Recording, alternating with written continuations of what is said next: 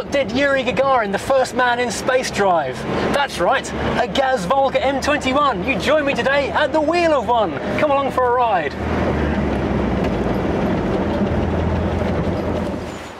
Hello, welcome to Furious Driving, and today we've gone behind the Iron Curtain because this is a GAZ Volga M21 Mark III. Now GAZ, as I'm sure you know, stands for Gorkovsky Automobilny Zavod, or Gorky Automobile Factory. And they built cars that were a cut above your average Trabant, Moscovich kind of thing. These were cars for middle-ranking party officials. These were the cars that were also given to the KGB, so if one of these pulled up outside your house in the middle of the night, it was time to leave by the back window. Now the obvious thing to note about this car is how American it looks. Obviously it's a very, very Russian Soviet Union take on the American look of the 1950s. I mean, if you really don't have to squint very hard, and you can be looking at a 1953 Ford shoebox really, can't you? But this is obviously very Russian. But incredibly, this was actually designed for the export market, and it's hard to think that the CCP had an export market, but this was the car they'd planned to put out into the world as an example of what Russian technology could do. Hence the fact it was so American in its design. But what you will notice are the proportions are very different. All of the styling details, the fins, the chrome, the big bumpers, the incredibly exaggerated front radiator are all pure Americana. The proportions are stretched vertically, so it's not low and wide like a big Buick or an Oldsmobile from 1953. It's tall and narrow. And if you look underneath the car, you will see it's got 9 inches of ground clearance. But these are cars that were built for Russian conditions. That means bad weather and bad roads. So the metal is very thick. The ground clearance is enormous. The suspension is as tough as old boots. And they had the best rust proofing of pretty much anything you're going to go and find in the 50s or 60s. And that's another point to come to. This car was introduced in 1953 and ran until 1969 with only really minor cosmetic changes, which is something that doesn't really happen in Western cars. They'll be updated far more frequently. Generally the changes were mostly around the grille and the badge area. This being a Series 3, it had gone far more streamlined, and the deer icon, badge, hood ornament had gone down to just a flat badge at this point rather than an actual leaping bonnet mascot. Much like the Jaguar Leaper we used to see on, well, Jaguars, there was various incidents where people were impaled on the deer which was leaping off the front of the car, and they decided maybe that wasn't such a great idea after all. So this was the most luxurious car a Soviet citizen could buy back in the 1960s, and even then there was a long waiting list. The first owner of this car was a fairly high middle-ranking party official, and he had to wait 8 years to get this car. Now, the thing that denotes this particular car as a particularly high spec version of the Mark III is the chrome fins on the back and the chrome detailing around the windows. They all got this aluminium detail down the bottom, and look at this beautiful pressing in the door. This is, it's not really Art Deco, is it? But it's certainly mid-50s Americana, gone wild, especially with the white wall tyres. Now for the export market, these were sent out as virtually finished kits with no engine and gearbox to Subimpex in Belgium, where they were fitted with pretty much whatever engine they fancied. A lot of them had Perkins diesels, and then later Rover engines went into them apparently. And these were known as the Scaldia Volgas, and they had other options that weren't available in the home market. For example, other colours, different colour roof, that kind of thing. Now here under the bonnet we will find a 2.5 litre single carburettor 4-cylinder petrol engine. Now this thing develops an entire 80 horsepower and 176 newton meters of torque, which isn't that much when you consider the car weighs 1,442 kilograms. That's a lot of oomph needed to pull a car that heavy. However, it's built tough, it's built strong, and it's built reliable. There's not a lot to go wrong with such a simple basic engine. But apart from the thickness of the steel everywhere, the thickness of the wires and the general sturdy construction, one other interesting thing to note under here is this Venetian blind on the front of the radiator. This is a grille which you operate from inside the car on a pull lever, so on the coldest of winters, of which they are very cold in Russia, you can close the radiator off so it warms up faster. Now I would say all of these came with the 2.5 litre 4-cylinder, but that wouldn't be entirely true because there was a slight variant called the M23, which was only available to the KGB. KGB. It was a lot more powerful being a V8. However, apparently the KGB didn't like the handling because it was far more nose heavy than the 4-cylinder. Now that engine also found its way into an estate version of the car, but that was an export only model. Now the back of this car is actually quite ornate. Look at these tail lights. They are beautiful works of art. They are like 1920s sculpture or something. Interestingly though, there is no separate indicator. This red tail light is also the flashing turn signal. Of course, we do have the big chrome fins and the big chrome bumpers, and check out this beautiful GAZ deer or prancing deer logo, which doubles up as a light for the number plate. Now the button to get into the boot is not in the boot panel itself, it's in the body of the car, so you push that, or lift up, and you're in this massive cavern. This goes back so far, you really can, if you're a KGB officer, put a body in the boot. In the back of here we've got nice carpet everywhere. We have the spare wheel tucked over to the side, a massive wheel brace. We even have jump leads with instructions in Cyrillic. Right, let's take a look around the interior of this car. But there's a couple of things to notice before we climb in. First of all, this little handle down here on the corner of this big bench seat. Don't forget, this is a bench seat in the front, bench seat in the back. It's a 6-seater, but this reclines the seat horizontal. So this entire car becomes one giant double bed on wheels. Isn't that fascinating?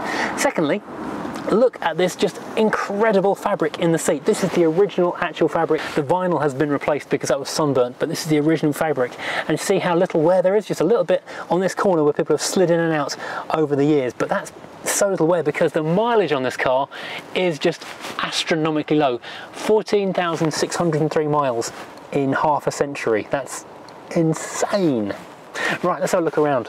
Right, sliding in behind this massive steering wheel, which is white like a Mercedes. Don't forget, these were called the Mercedes of Russia, or the Russian Mercedes, and so it does have a white 190-like steering wheel, which is very pretty indeed, very ornate, with this horn ring on it, although it doesn't actually work anymore. There's a button on the dashboard for that, which we'll come to in a second.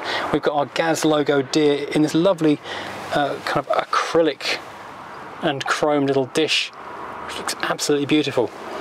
Now let's move over and look at the door first of all. Nothing is electric in this car. Unlike its American rivals, it has got manual windows, manual quarter lights, no electrification, just a big plain door panel, body colour on the top, and then contrast colour in a soft vinyl in the middle, and a nice little door pull down the side. Now interestingly, the door is body colour, but the dashboard is contrast as well. So this particular car has got a grey dashboard. This is correct from as it would have been from the factory. Other cars did get different colours depending on the exterior colour. Now we've got a lot of controls around us down here. Let's start at the top though, and I love this speedometer, but it is so space age. Not only is it green perspex giving it that lovely glow, it's also backlit from behind. So light coming into the windscreen actually illuminates your dial from behind, or from the front I should say. That is just awesome. Now below that we've got a bank of gauges, which aren't actually in a separate cluster as they would be in other cars. They are separately in the dashboard, but I guess that is kind of a 1950s styling thing. Now I've been brushing up on my Russian today. This is the electricity, this is the fuel level, water and oil. Now for those of you who want to learn a bit of Russian, there are the words. Now below that on the left hand side, above your knee, we've got a lot of little buttons and controls. This is the heater, which is apparently hot and cold, or cold and hot, on these two sliders just here. This little white dial hidden virtually underneath the dashboard are the windscreen wipers. A big cast aluminium thing down here for our handbrake. Then bonnet opening, which is pronounced kapak, and then here is the black, almost hidden plastic control, which is for that radiator blind for the cold weather. Then below those three we've got a couple more controls. The foot mounted or floor mounted headlight flasher is not that uncommon, but above it we've got a floor mounted foot operated windscreen washer as well, which is less common certainly. Moving up here now, we've got the headlight control, a generator warning, and on the other side we've got the new switch for the horn. That is very in period correct sound. And this one, believe it or not, is cruise control. It's a cable operated down to the carburettor. This is just a cable throttle effectively, so set yourself at 50 or 60 miles an hour, pull that out, and you'll keep on going at that speed pretty much indefinitely, or until you run out of petrol. Something else underneath the dashboard which we don't know about, and the other side of the radio we have a choke, and then the radio itself is a work of art. Look at this beautiful grille just here. This is fantastic. Sadly, so although this radio does work, it's not actually transmitted on in a frequency we receive or broadcast on in this country, so we can't actually listen to it at the moment. Then we have the clock. Then we have the legend Yeleno is CCP, or made in Russia, which was a shorthand for made strong apparently. There's a glove box, and that's it. We have got lots and lots of headroom. It's a very tall car, but something you'll notice we haven't got is any seat belts at all in front or back, so best option here is not to crash. There is one other curiosity, which is not a common thing I think I've ever seen in a car. Certainly this side of I don't know ever actually. This little rotating dial is for raising and lowering the radio antenna on the roof. So if you're going under a low bridge or into a low garage, you can flatten the radio aerial without climbing out. That's very clever indeed. Now climbing into the rear, we've got the same absolutely fantastic, utterly mid-century Soviet Union fabric greeting us in the back in this great big rear bench seat. And you climb in here, the door doesn't open too wide, but you have got the most legroom you have ever seen. This is a car that officials were driven in, so they have plenty of space back here. Big ashtray, obviously for putting ash in. No lighter back here though, I notice. Just an ashtray. Nothing decorating the doors beyond the same as the front, just basic controls. In the centre we've got a nice big dome light filling the entire interior, and then looking behind us, a very big parcel shelf. Well, we'll call this the tea shelf, because if this entire double seat system is going to be converted into a double bed, then this will be your bedside tea shelf. So you have your morning tea here on the tea shelf in the back of the car. Now I'm going to take my first drive in a Volga. Now it's a column shift, like Fords of the same era. Away we go. Now I'm told there is no synchro mesh on first, so when we pull it up again, we have to go back down through the gearbox.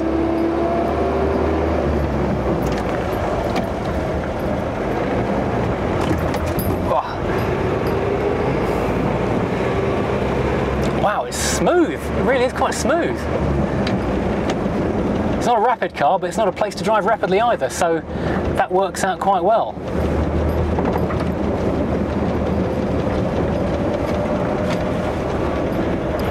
The steering's not as heavy as I expected, and it doesn't feel like there's any play in the system at all, but then the car is virtually brand new in terms of mileage. Stopping is something we need to be paying attention to a certain amount, because it's got drum brakes all round, and it's a heavy car for drum brakes to be being effective on. And this is a left-hand drive car. They did do a right-hand drive version specifically for the UK market, where they even put a floor-mounted gear change on it, but that was virtually a non-seller, even though it was cheaper than a Humber Hawk.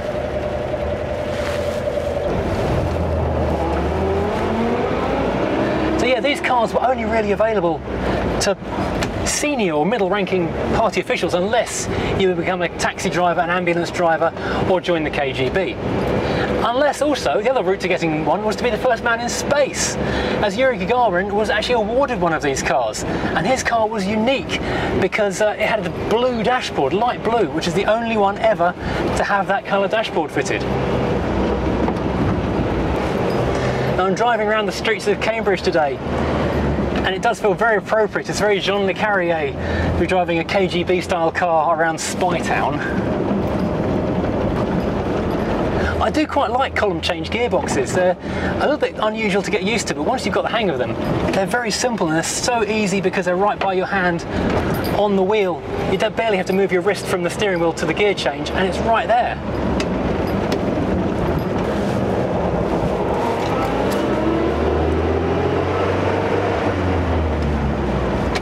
A thought has just occurred to me though.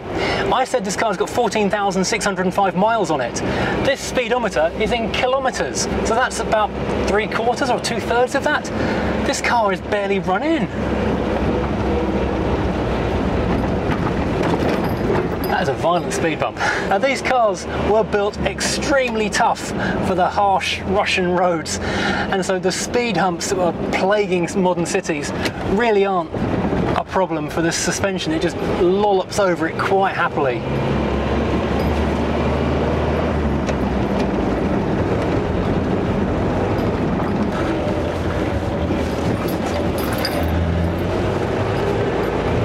And it has a lovely soft suspended ride. You feel like you're just drifting and coasting over everything. You can feel how imperious you would be if you were driving one of these in the old Soviet days. Everyone would bow down in front of you, possibly in fear.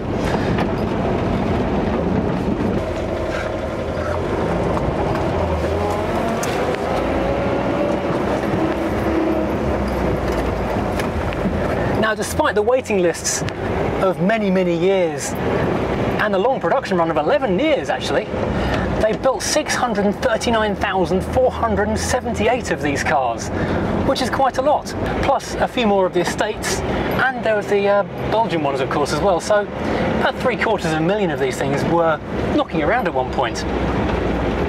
But despite those high production numbers, there are virtually none in Western Europe, and in the UK there are only 18 that are known of, obviously including this one. So the current owner actually sourced this car from Bulgaria, where it had been bought from its first owner, who had been a fairly high-ranking official and used to be driven around in the back of the car with curtains drawn while he was doing his important paperwork. Now, finding parts for it has been tricky. The owner has actually taken a trip all the way to St. Petersburg in order to go to the official GAZ shop and buy parts for it. So thank you for watching. I really hope you've enjoyed this trip behind the Iron Curtains, the olden days. If you have, please do hit like and subscribe, because YouTube really does value that kind of thing. And join me again next time when I'm driving something completely different.